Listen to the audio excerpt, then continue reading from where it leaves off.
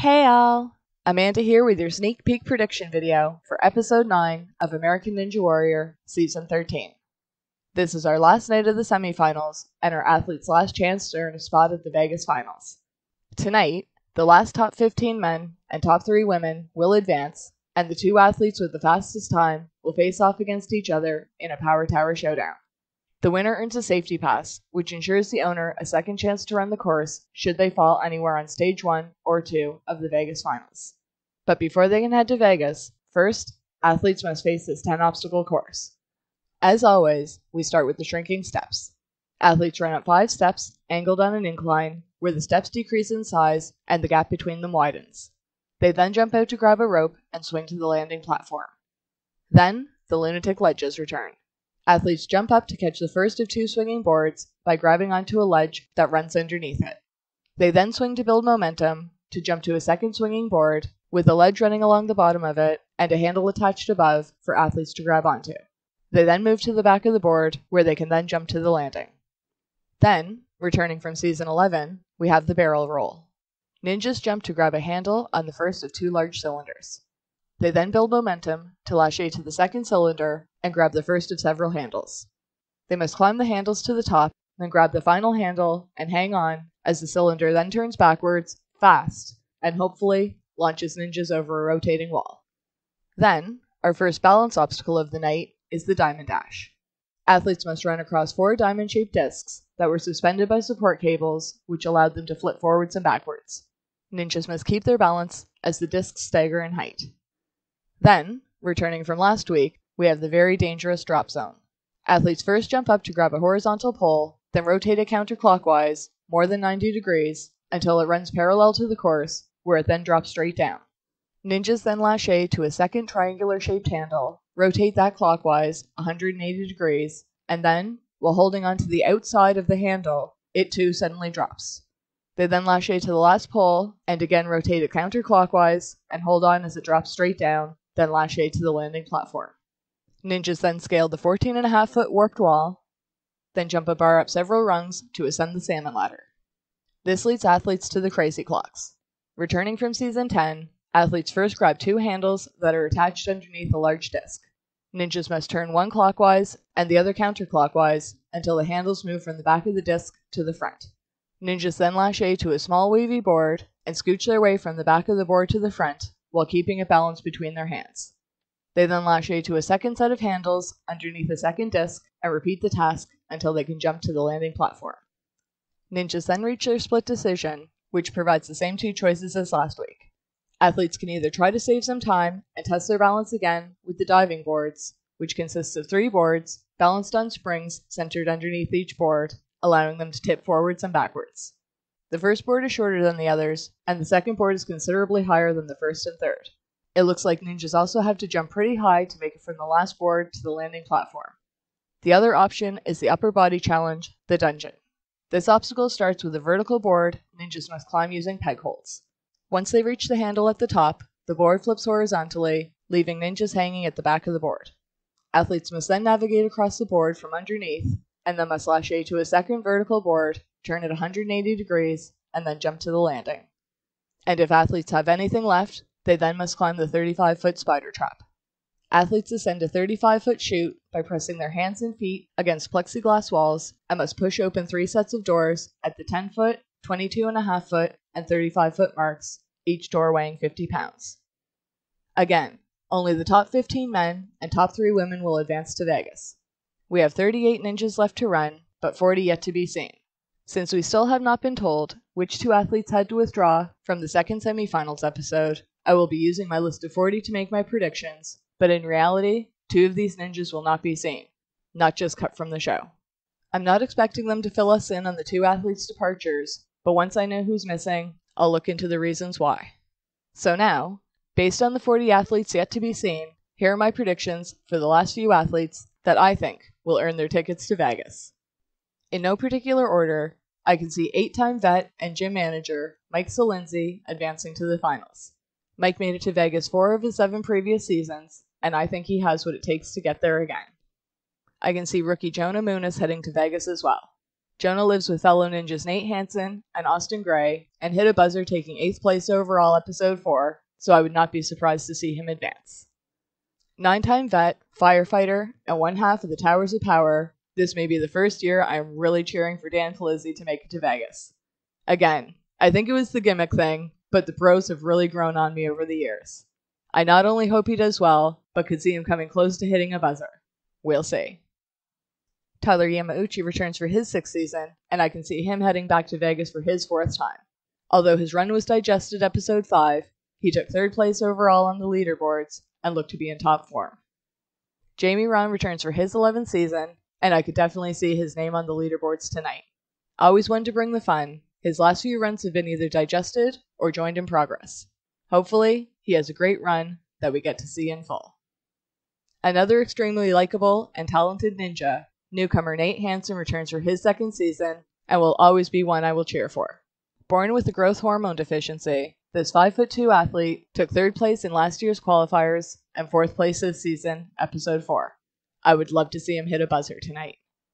From what little we saw, I think rookie Jumpin' Joe Brown, who may train with Lebrec and DeGangi, may be a surprise contender. I could see his name on the leaderboards tonight. Kai Beckstrand was the sneak peek run this week, so I will not comment on this run, as I may have inadvertently heard or read something about the results.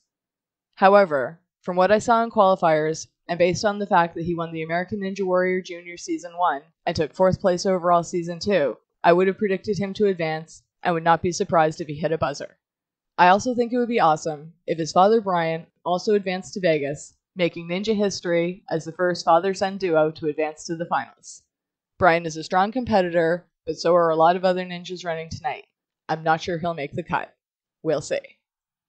I would love to see rookie Cal Flores advance to Vegas. The young protege of Flip Rodriguez showed that he had the confidence and the skills to handle the course and pressure of competing, episode 5, where he took 2nd place that night. I could see him advancing for sure, but would love to see him hit a buzzer. I'm not sure why 6-time vet Donovan Matoyer had his qualifying run cut episode 5, as he was so fun to watch last year. Dressed in a 3-piece suit, the classy ninja took 20th position, and I would love to see his run in full as he advances to Vegas. It would be wonderful to see him hit a buzzer too.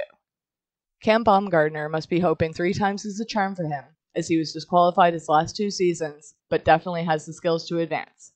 His qualifying run this season was digested, even though he hit a buzzer and took 4th place overall that night. Austin Gray returns for his 4th season, and I would love to see him hit a buzzer tonight. Very likable, extremely athletic, and unbelievably fast, I could see Austin having a top time again tonight. And it goes without saying that I will be cheering my favorite ninja, Flip Rodriguez, to the top of the spider trap. Flip is exceedingly fast and tremendously skilled, and I could see him being a top contender for the Power Tower Showdown, and if he makes it there, I could see him walking away with the safety pass. However, the last 2 ninjas I can see advancing amongst the top 15, I can also see having top times and facing off against each other in the Power Tower Showdown. Although 8-time veteran Ethan Swanson made it to the semifinals last year, he had to withdraw from the rest of the season. Now, he lives and trains with fellow ninja Jake Murray, and I can see him looking for redemption this season. But 7-time ninja vet Jake Murray has to be my top pick for the finalists tonight. I can see him hitting a buzzer, making top time of the night, and having one of the best chances to earn the safety pass for Vegas. I would love to see Jake versus Flip in the Power Tower, but there are a lot of big names and new talent to contend with, so you'll have to tune in to find out how it ends. As for the women, according to the list I have, we still have 6 women left to compete. At least 1 woman had to withdraw, where Alyssa Beard was able to step in episode 7. I'm not sure which woman withdrew, but of the 6 left unseen, I would predict Lindsay Eskelson, Tyler Amon, and Jessie Lebrec advance to Vegas. I could definitely see Jessie hitting a buzzer. I would not be surprised to see either of the other ladies hitting buzzers one day too.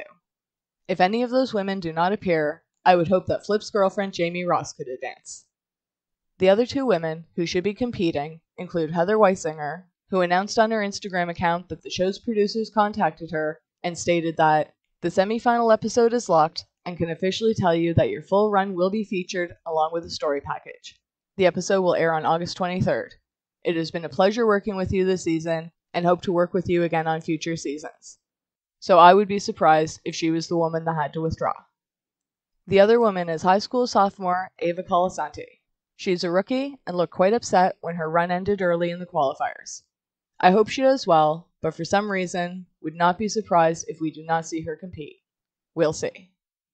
Others that qualified that we still have yet to see include Dan Wentworth and Brian Billingmeyer, who qualified episode 1, Ben Whitlow, who qualified episode 3, Matt Bradley and Devin Alexander, who qualified episode 4, and Rue Yori, Ben Martin, Jason Barber, Sem Garay, Brian Beckstrand, and Marcelina Riley, all who qualified episode 5.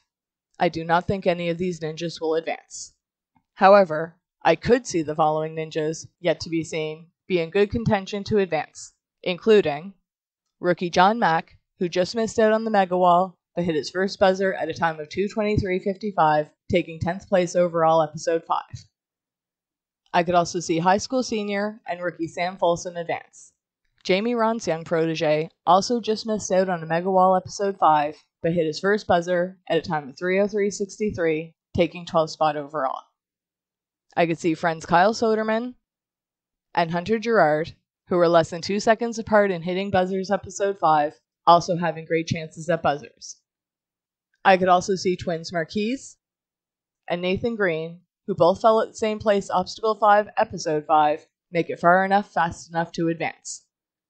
I think 5-time vet the Bug Ninja Eric Middleton and 5-time vet the Deaf Ninja Kyle Schultz also have great chances at advancing.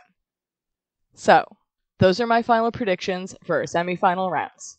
We should have no more than 72 athletes advancing to Vegas, but at this point, I am unsure whether Stage 1 will only be 1 episode or will have to be broken down into 2 episodes like past seasons. We also have a special Ninja Family episode coming up, as well as the debut of American Ninja Warrior Juniors Season 3. So although it looks like we're nearing the end, we still have a lot more action ahead. Feel free to share your thoughts and predictions for episode 9 in the comment section below, and then remember to come back shortly after the episode airs for your full recap of all the night's results. Check out American Ninja Warrior on NBC every Monday night, because as we all know too well, on this show, anything can and probably will happen, and you won't want to miss a moment. So until the Vegas finals, enjoy the show!